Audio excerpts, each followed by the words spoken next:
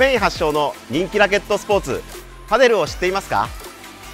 スペインで45年前に生まれたラケットスポーツで、世界の競技人口は1200万人。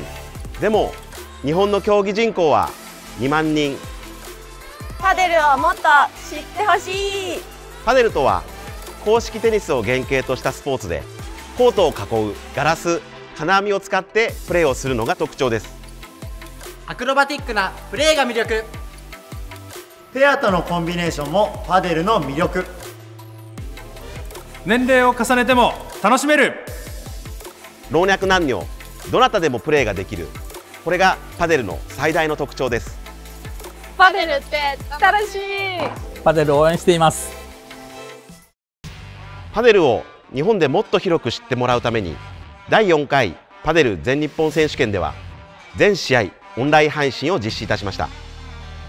感染症対策として観客動員が制限されている今年は、選手にもパデルファンにも楽しんでいただけるよう、シスコ Webex を活用し、パデルの試合を見てもらうだけではなく、インタラクティブに選手の空気感も感じてもらえるオンライン施策に挑戦してみました。今大会の配信をきっかけに、少しでも多くの人にパデルに興味を持ってもらい、競技者数を広められたら嬉しいですね。